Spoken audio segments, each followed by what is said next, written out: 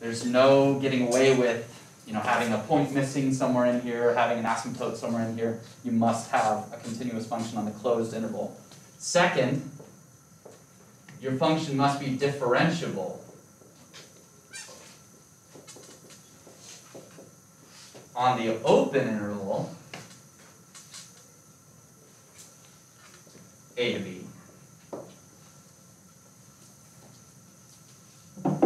So at every point inside this closed interval, you must be able to tell me the slope. The slope at the endpoints, we don't care about.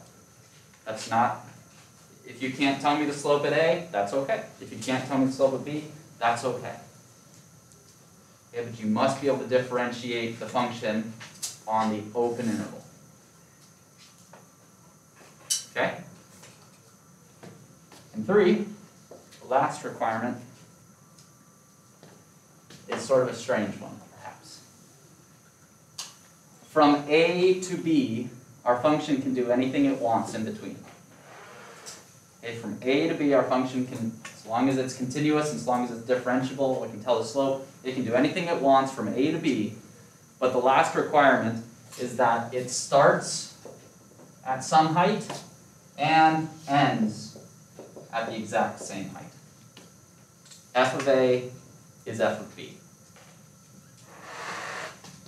So in pictures, Rolle's theorem can be applied to any function that looks something like this. We pick some height. The last requirement says that at our starting point in the interval, we must have that height, and the ending height must be the same. That's requirement 3. And then in between, we must be differentiable, which means no cusps. A cusp is something that looks like this. I'll draw it in red so that we know not to actually include it. A cusp is something like this. A sharp point. Okay, sometimes they look a little different, sometimes they look like that sort of thing. The reason we can't have cusps is because of this. A differentiable function cannot have cusps because if I ask you what is the derivative of this function at, say, this x value, that means the derivative at that point, you have to be able to give me a number which represents the slope at that point. And usually what you do is you find the derivative of the secant line or something that is, quote, tangent. And there's all sorts of tangent lines at that point. There's one. There's one. Those are tangent to the curve at that point. But there's all sorts of things in between as well. A cusp does not have a derivative value. It has many derivative values. So no cusps. That's what this means. But it just needs to be continuous everywhere else. So a function can literally do anything so long as it doesn't come to a sharp point and starts and ends at the same height. There. A good example. It goes down, it waves around a little bit, it comes way back up, it waves a little bit, and then goes back down to the original height. We can't have a sharp point in there. We can't have a jump in there. We can't have an asymptote anywhere in there. It has to look something like that. Now, if these are all of the things that we have set up, which is kind of a lot when you think about it. Starting at the same height as it ends, you can differentiate it, and it's continuous. That's like a long list, right? But if we have all of these things, then the conclusion of Rolle's theorem says that there is C inside our open interval a to b, where f prime at C is What would you guess? Is it going to be A and B? Hmm? A and B. Oh, no. I was hoping because of recency, the last thing we talked about were critical values, and C is the first letter. I was hoping that maybe this would come out of someone right away. But that's okay, no judgments. That was an exercise in mind reading, not math. F prime of C is 0. If you think about it from picture's perspective, from the beginning to the end, we've got this horizontal line, right? Which has 0 slope.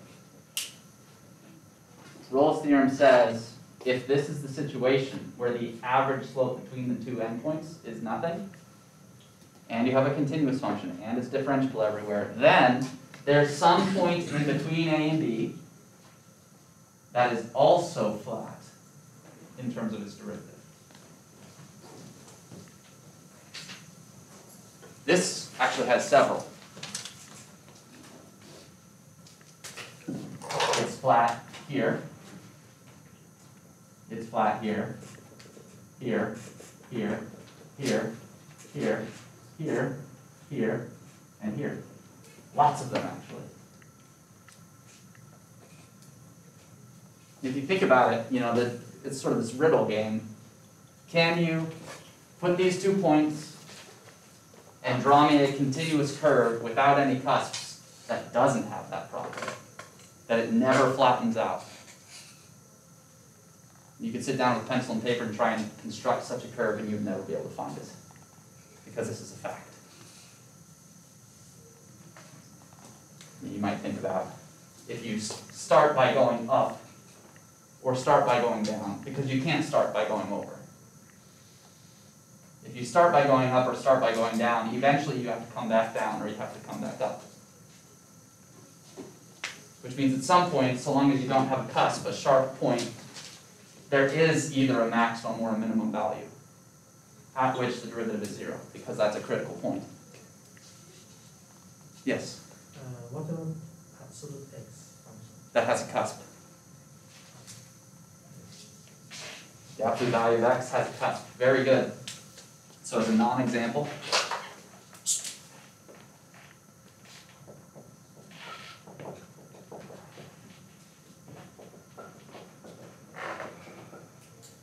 graphically, this guy looks like this. What's its derivative? Right there. Doesn't have one.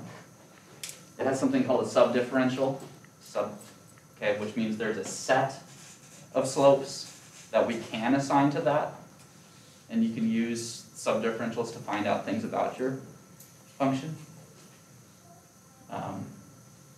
Or you can use them for certain things in statistical analysis, etc. But it doesn't have a derivative there. So if we try to apply the mean value theorem, Rolle's theorem to this, we pick some height, we go over, we look, it goes down for a while and then it comes back up, but there's no point where the derivative is 0 because it has a cusp. And it's not differentiable everywhere in between the start and the end. Right, here's our starting point. Let's say -2. Here's our ending point, say 2. They both have the same height. It's definitely continuous from -2 to 2, but it's not differentiable from 2 to -2 to 2, because it's not differentiable at 0. Okay.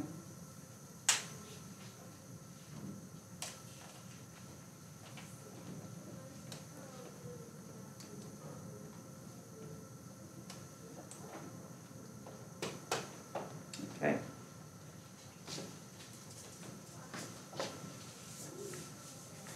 Erase the picture. I'll put an example right in between here. This is an example.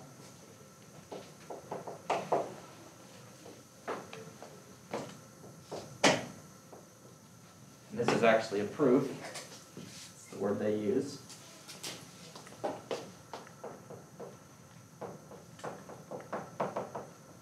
Prove x cubed plus x minus 1 equals 0 has exactly one solution.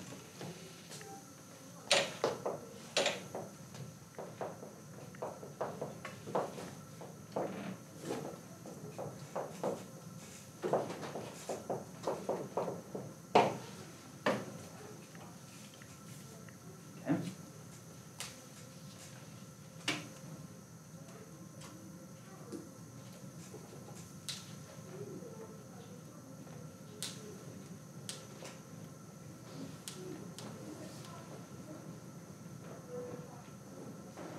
Have any ideas?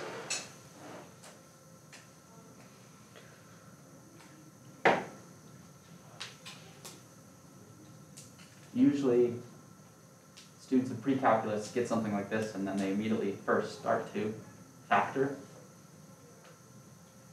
Try to at least, given a polynomial, set equal to 0. To find 0 as you factor, right? That's a good way of doing things, but there's a very limited number of polynomials you can factor quickly and easily. And as soon as you get out of the second degree polynomials, the number of them drops significantly. This is cubic, which really throws a wrench into things. So first, do you remember this one? The intermediate value theorem?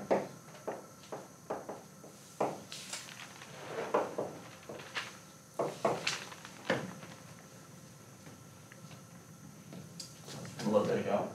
Let's take this original thing that's on the left and call that just our function. First, let's try and find some interval between which there is a 0. Okay, the intermediate value theorem says if we have a continuous function, which this is, on some interval, and this thing is negative at some point, and then it becomes positive at some point in the interval, then there must be a 0 in between. Right? So we don't necessarily know what this graph looks like, but if it starts down here below the x-axis at some point here, and then it eventually ends up over here at some other point, because this is continuous, it has to cross the x-axis, which means there is a 0 somewhere in between the left and right. So let's take first f of 0. What's the value of that?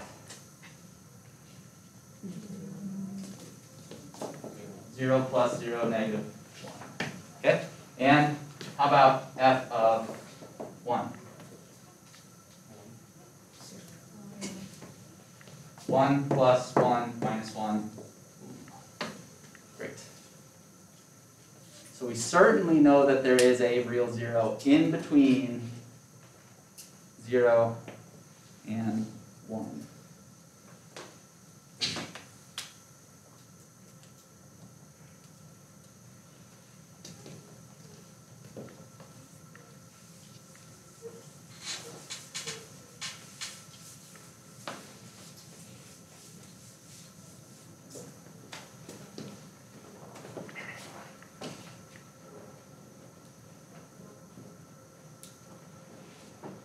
Okay?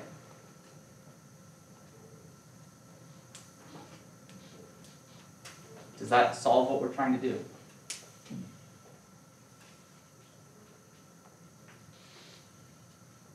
There's certainly one. Are we done?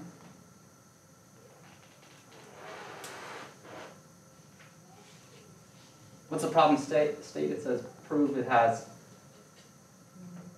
exactly one. How can we prove that this thing cannot possibly have another one? This is where Raleigh's theorem comes in. Okay? Raleigh's theorem says, hey, if we start and end at the same height, and we're continuous and differentiable in between, then there's something in between where the derivative has 0 slope. if we suppose that we have two zeros, then we could use those zero heights as A and B.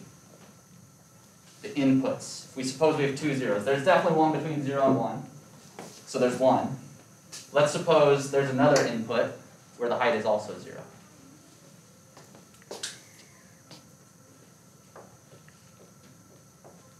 So we're going to let the 0 in between here,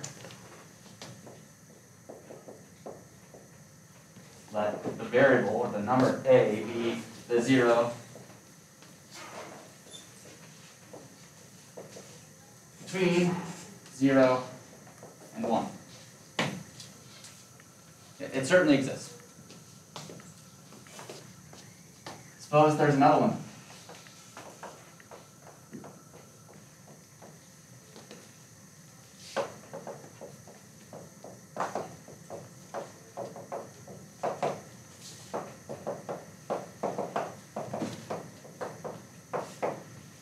And we're going to actually come up with a contradiction.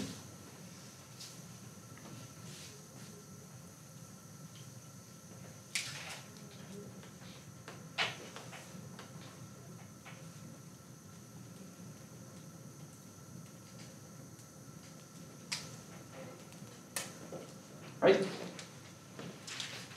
we've got a 0 in here.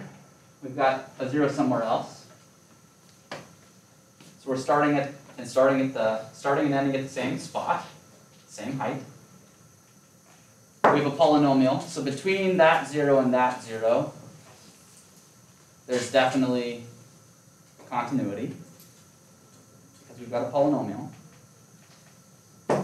In between the two 0 x locations, we definitely have differentiability because we're working with a polynomial here. This satisfies Rolle's theorem, as we've set it up so far. So let's apply Rolle's theorem. That means between A and B, there's another spot, C, where the derivative of our function is 0. So let's find the derivative.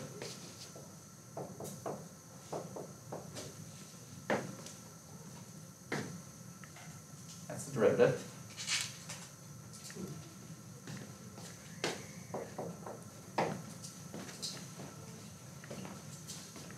It must be 0 by Rolle's theorem.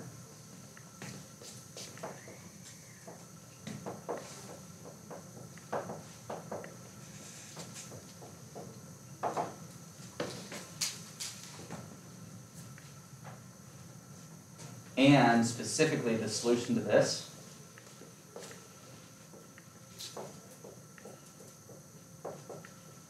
x is between A and B, right?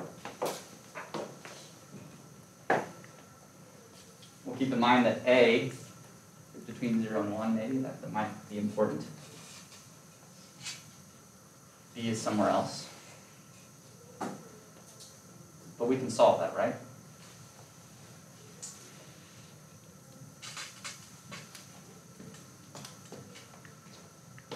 Right off the bat, what can you tell me about this function?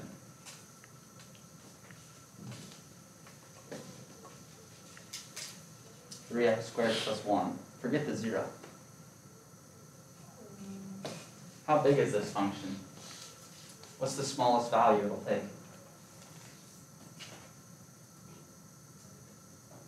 This guy will never be smaller than 1. Not with real numbers.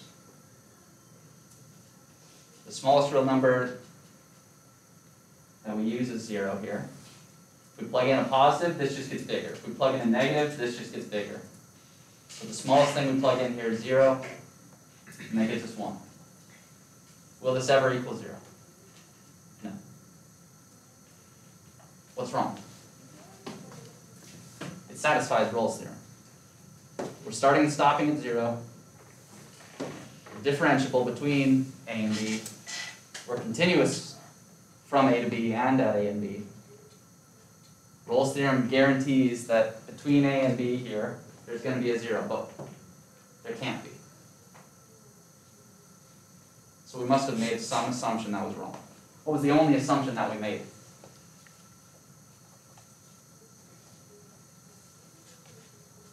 mean, this definitely is continuous. This definitely is differentiable, and it's, if it has two zeros, then they have the same height of 0. The only assumption we made was that there were two zeros.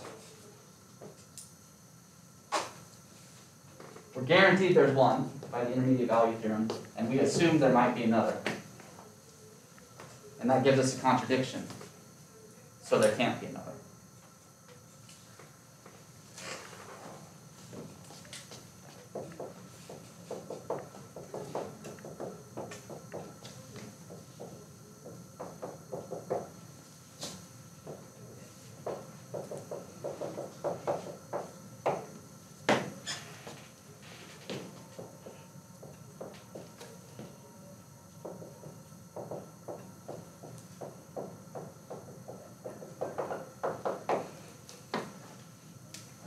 Is that clear?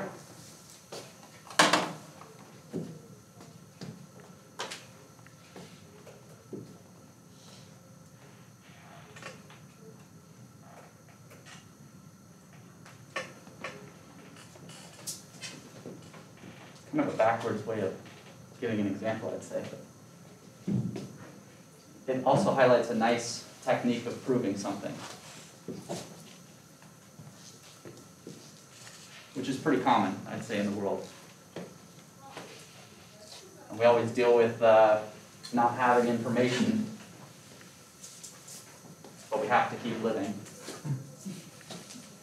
So we live based on uncertainty until we come up with some contradiction, which informs us about what we should have thought in the first place.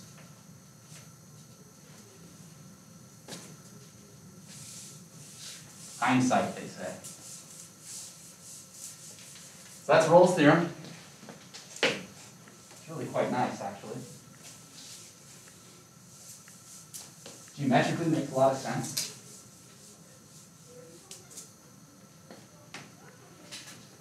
In application, quite powerful. And it's absolutely required for this next thing, which is called the mean value theorem.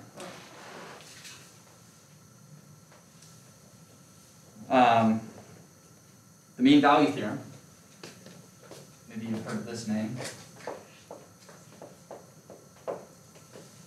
Lagrange. Very famous old dead mathematician, very famous. If you haven't heard of him, here you go, Lagrange. Joseph Louis Lagrange, also French. A lot of French mathematicians. Any of you study history, by the way? History? No one? Okay. You know who Napoleon is? Okay. Napoleon employed a lot of mathematicians. And a lot of the names that we see today are the mathematicians that he employed. Perhaps their work survived because they were employed by him.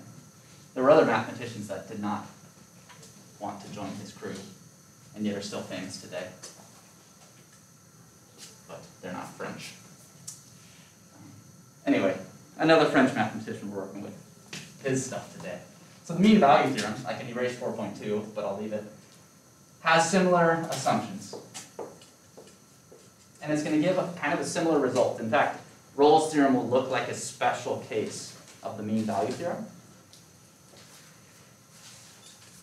So first, f needs to be continuous on a closed interval, just like before. Second, f is a function that is differentiable, same as before, on the open interval from a to b. We're going to relax, though, the third condition. So f at a does not need to equal f at b anymore. We don't start and end at the same height. We start at some height, we wiggle around, and we come to some other height. So this third condition is gone.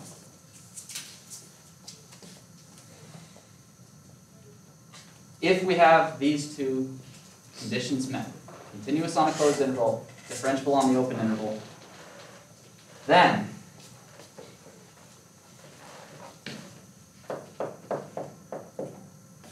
if 1 and 2, then f prime at some value c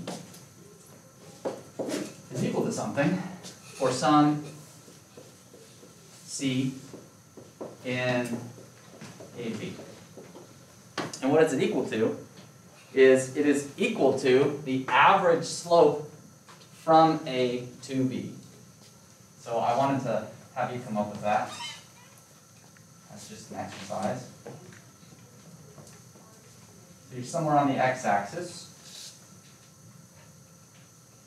I don't know, here's our y-axis. Our function starts here, wiggles around, comes back to that spot. And maybe I'll make this a little smoother so it's not so cuspy. I always try to not cusp in front of my students. What is the average slope from this point, A, f of A, B,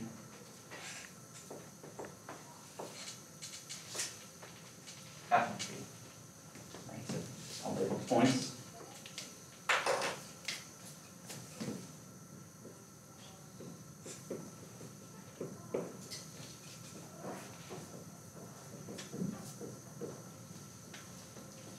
Can you tell me the slope of that dotted line?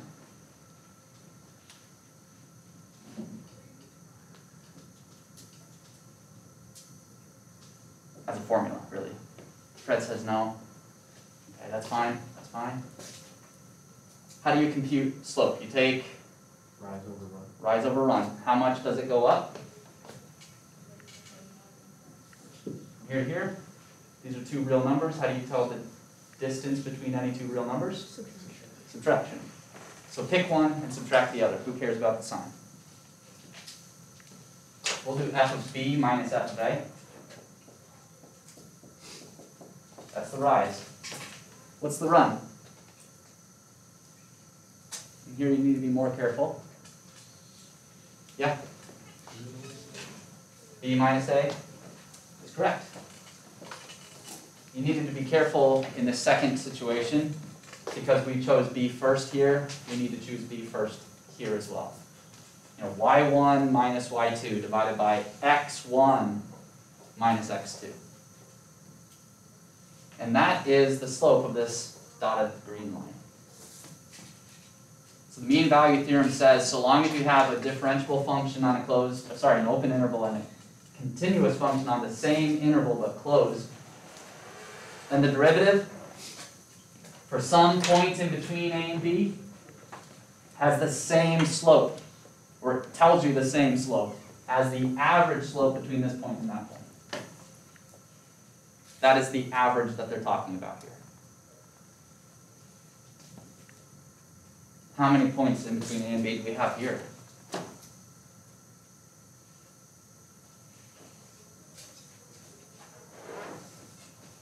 Can you count them? How many? How many C's exist in between here where the slope is the same as the average?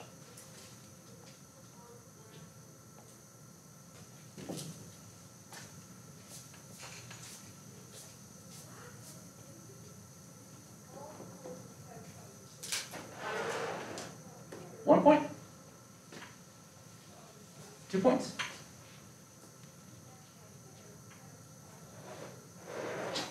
You tell me when to stop. 5? 6?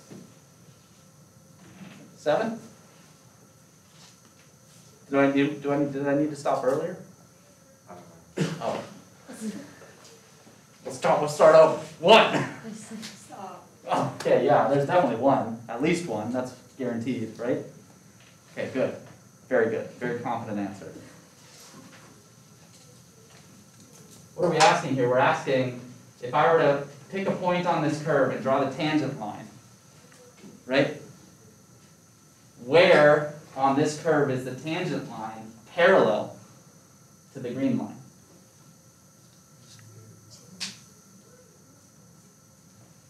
So as I go here, this is my tangent line, sort of tracing out the curve. Right about there, maybe?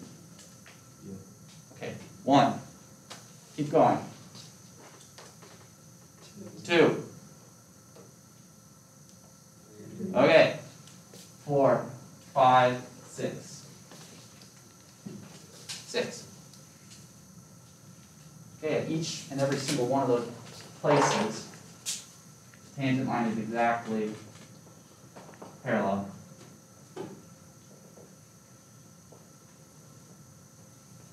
Whether or not this artist can replicate it. Point here, which means there, point here, which means there, a point here, which means there, a point here, which means there, a point here, which means there, and a point here, which means there. 1, 2, 3, 4, 5, 6. 6 places.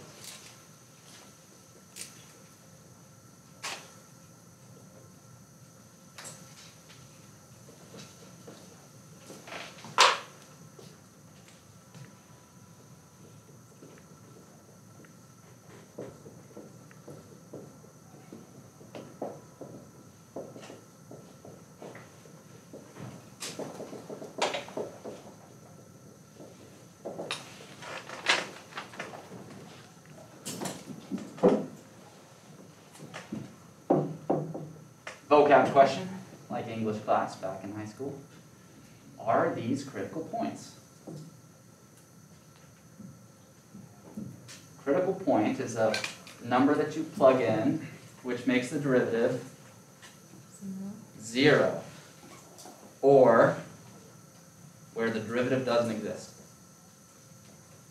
We don't have that situation here because it's differentiable everywhere in between. So 0. Is the derivative 0 here? Is the slope of this red line 0? No. Are the slopes of any of these red lines 0? No. Unless we're in Rolle's theorem's situation. Rolle's theorem guarantees you critical points. If you have a continuous function that is differentiable and starts and stops at the same height, Rolle's theorem guarantees you a critical point in between the start and end x values. Mean value theorem, not necessarily. Doesn't guarantee you a critical point. And the example is the dotted green line. What if that was my original function? Does it have a critical point in between a and b? No, because it doesn't have any critical points. It has no spot on it where it levels off, right? But the mean value theorem guarantees that there's a point in between a and b that has the same slope as the green line. And that's every single point, because it's a constant line. All the points from a to b have the same slope as the average slope in that case.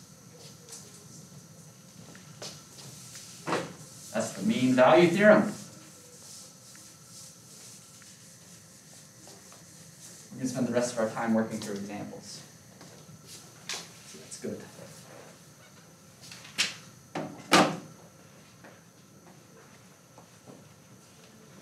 Your book decides to prove this to you. I'm going to skip the proof.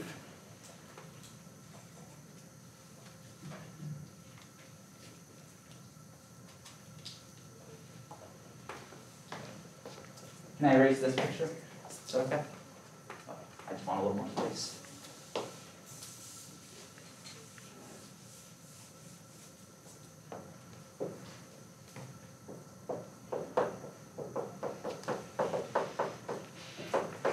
X cubed minus x. We're going to apply the mean value theorem in here to find some points in between a starting x and an ending x so that we can find the same slope, the mean slope, using the derivative. Your book suggests using the starting point of 0 and the ending point of 2. We don't need to be too wild and crazy with our start and end. So real quick, let's compute the average slope. That's f of 2 minus f of 0 over 2 minus 0, which is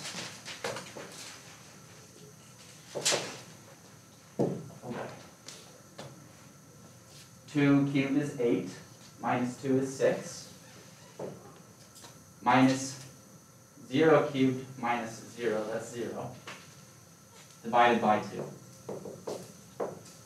The average slope between the starting and ending points, a and b, for this function, x cubed minus x, is 3.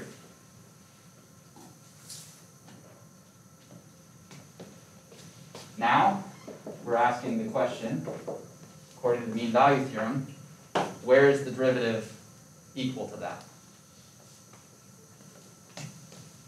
So x cubed minus x differentiated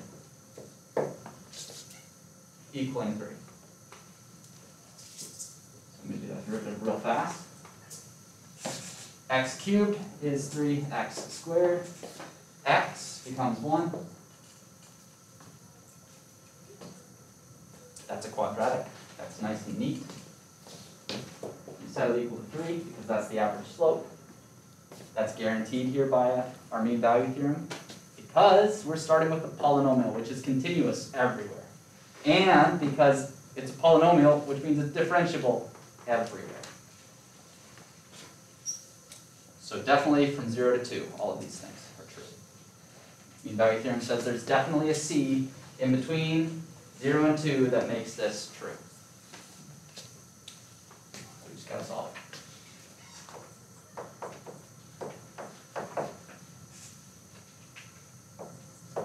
Just rewriting it slightly. Most of these problems turn into an algebra problem.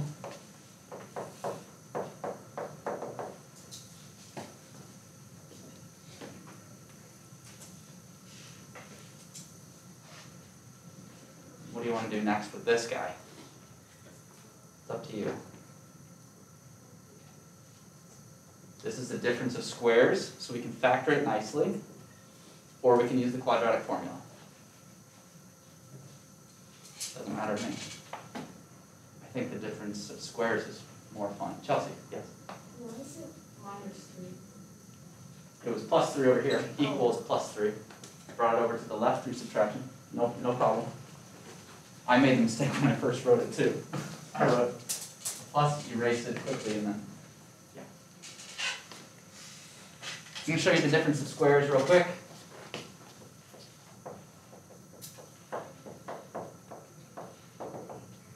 Do you agree? Square root of 3 squared is 3. Right? Every difference of squares factors nicely.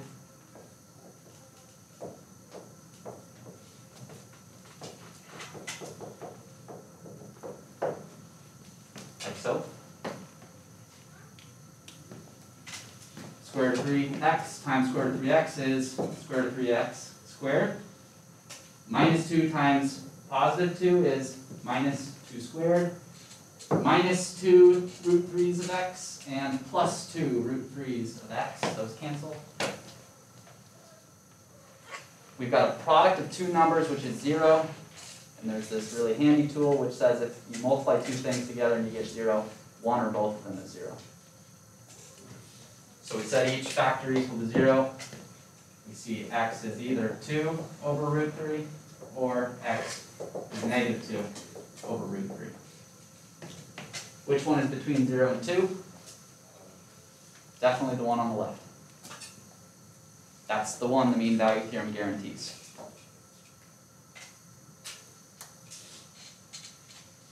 Okay? It's just a coincidence that there's another point somewhere else predicted outside of 0 and 2 that has the same slope. Just a coincidence.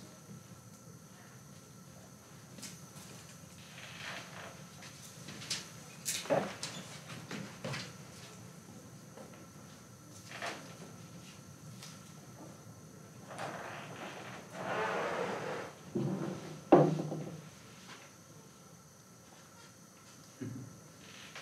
Ready? For the next one, can I erase that example? Right.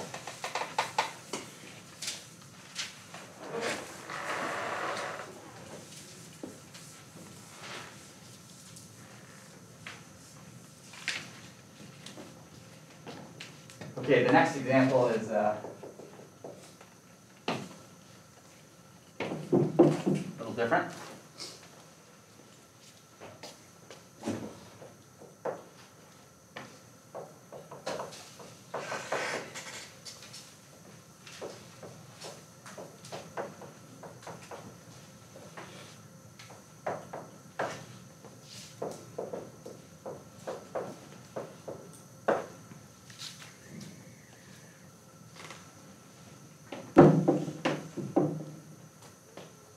Okay, so the setup is this. We've got some function. Its derivative is less than or equal to 5 for any x. Okay, what this means is that our function is differentiable everywhere. And the value of it is definitely less than or equal to 5, no matter what. Differentiability implies continuity, which means that our function being differentiable everywhere is continuous everywhere.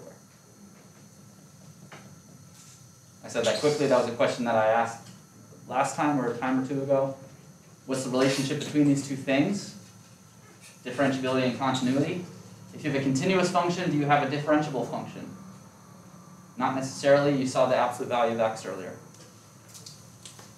It's continuous, but it's not differentiable everywhere.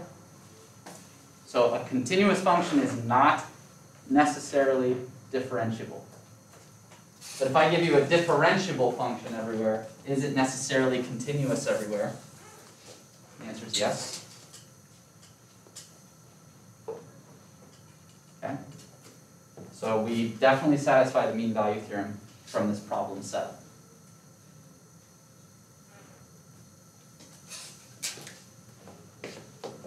The question is, how large can f at 2 be?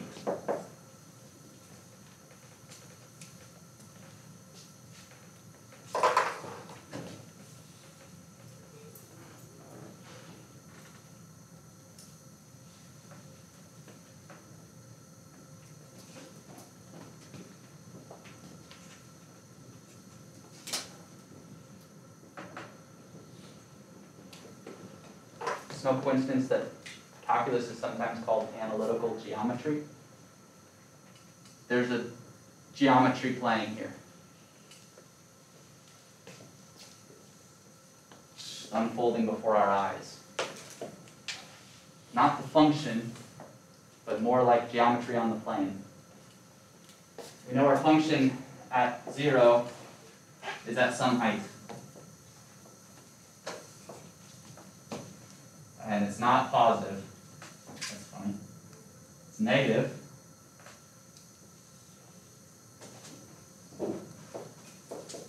Three. We want to know at 2 where on this dotted line our function's value can be.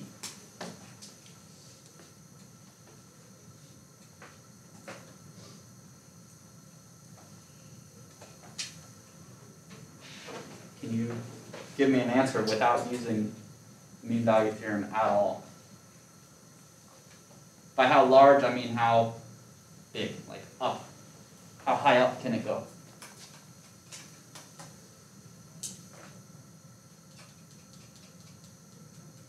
Purely geometrically, can you tell me?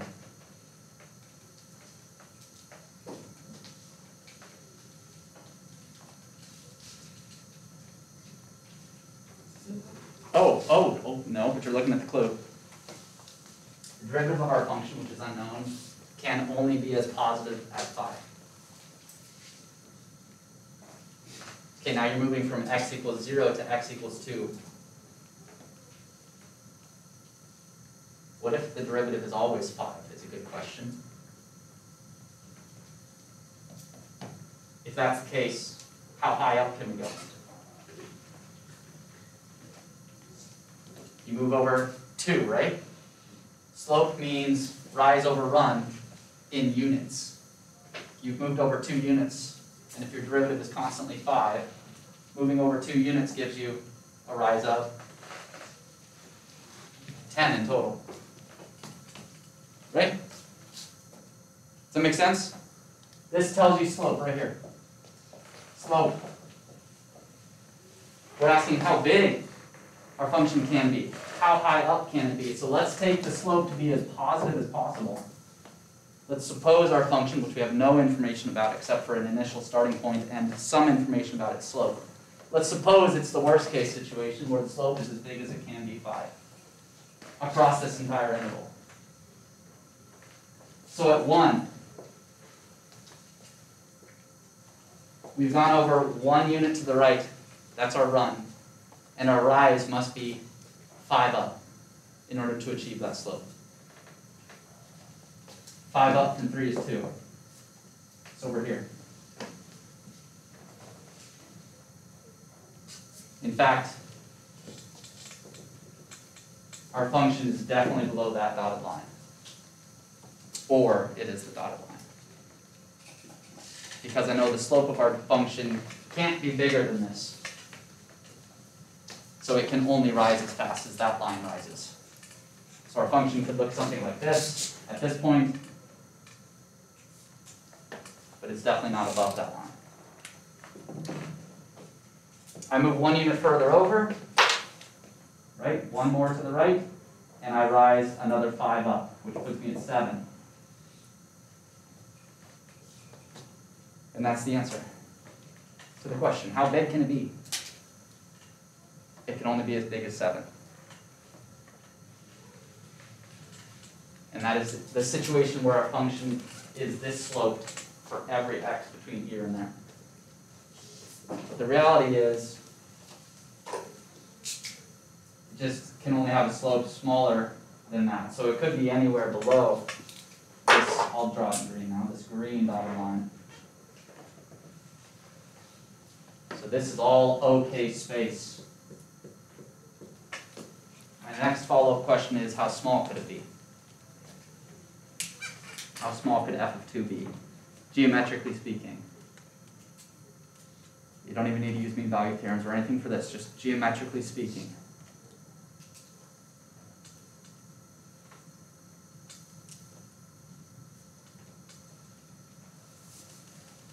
What's on? It can be as small as you want it to be.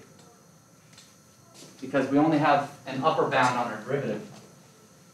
There's no lower bound. What if the slope is literally negative 10 billion billion billion? Then our function goes down really, really fast. That doesn't violate that inequality at all. And if 10 billion billion billion wasn't small enough, you could always make it a more negative number and go down further. But as it stands, there is an upper bound of 7 for f of 2, but there's no lower bound for f of 2.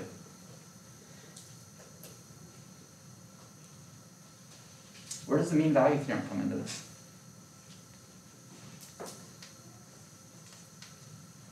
It better be a mean value theorem example, right? I mean, otherwise this was just a waste of our geometric time.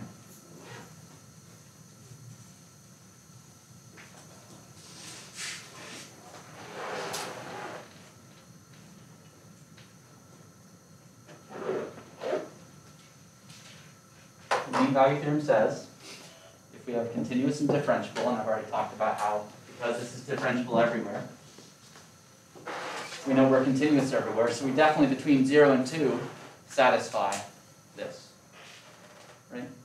Between 0 and 2, we satisfy these two. Mean value theorem says that there must be some value c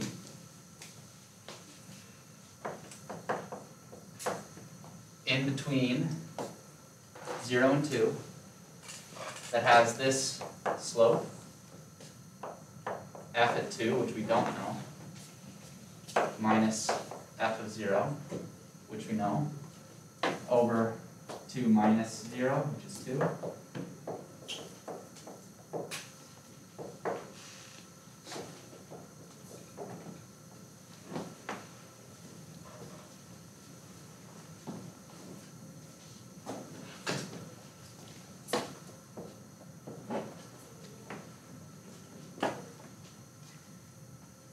Okay?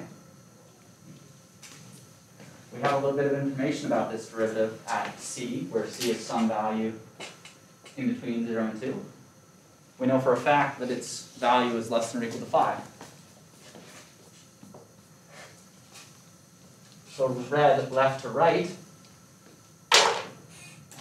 we have that 5 is less than or equal, is greater than or equal to, excuse me, f of 2 plus 3. Did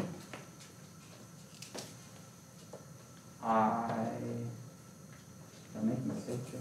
Divided by 2.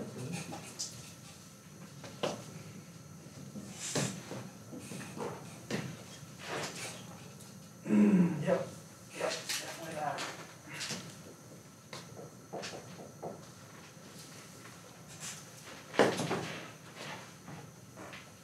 You know, that's when you like look at the answer and you're like, that can't be, that's impossible. We literally just worked it out. Thank you. Exactly. Dividing by 2 is the same as multiplying by 1/2. So literally read left to right now.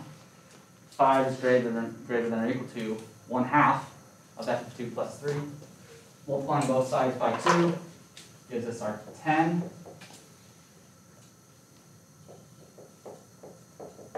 Subtracting 3 from both sides gives us our 7.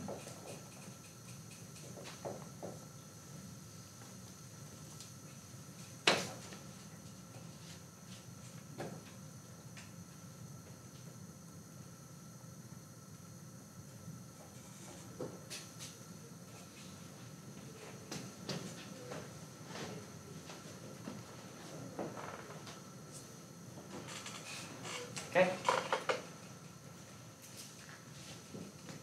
It's a handy little tool, mean value theorem. It's really handy because usually we work in the world of these averages. Right? Most things are thought of as non-instantaneous rates. This gives you a way of relating instantaneous rates to average rates without taking limits. It's all hidden behind that, right?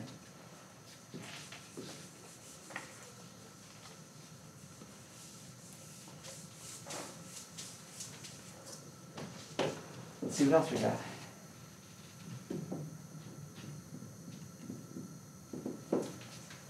Okay, yeah, plenty of time for the next two theorems. The next theorem says this.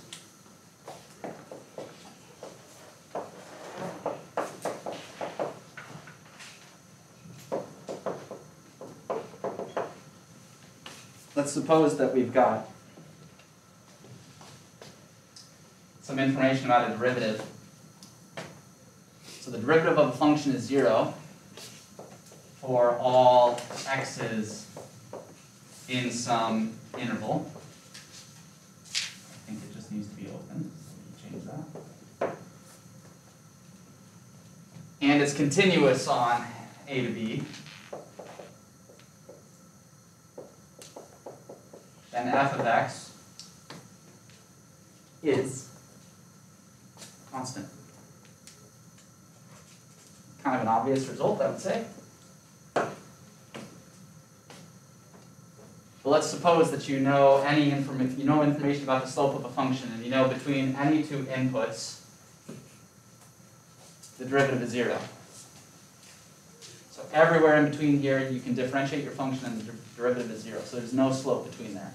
That tells you that your function is constant on a to b, the interval a to b.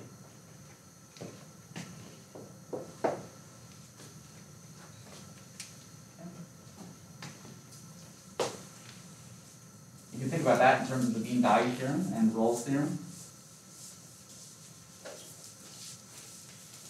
And then that result will just pop right out at you. Because of that, theorems like this are sometimes just called corollaries. And here's the last little theorem.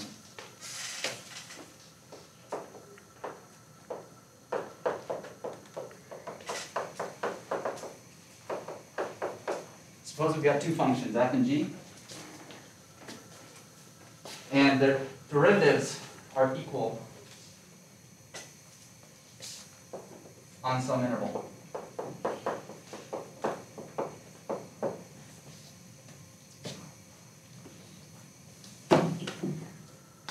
Then, I'm going to write this. This is not part of the theorem, but just to give you an explanation as to why this is going to work. Then, we know this is what?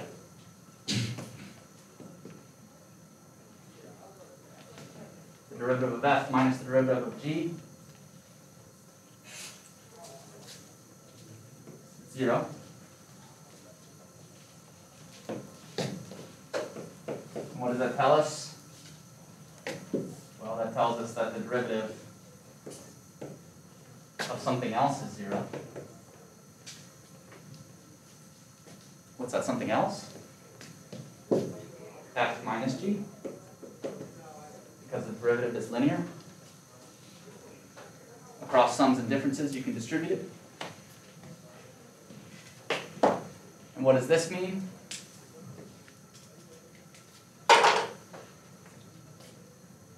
We have a function whose derivative is 0 on an open interval.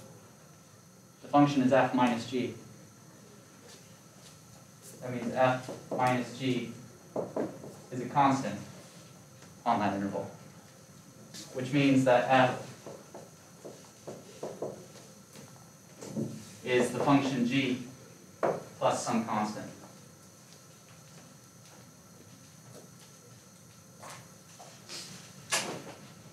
This is subtle, really subtle, but this is like the entire problem of calculus 2.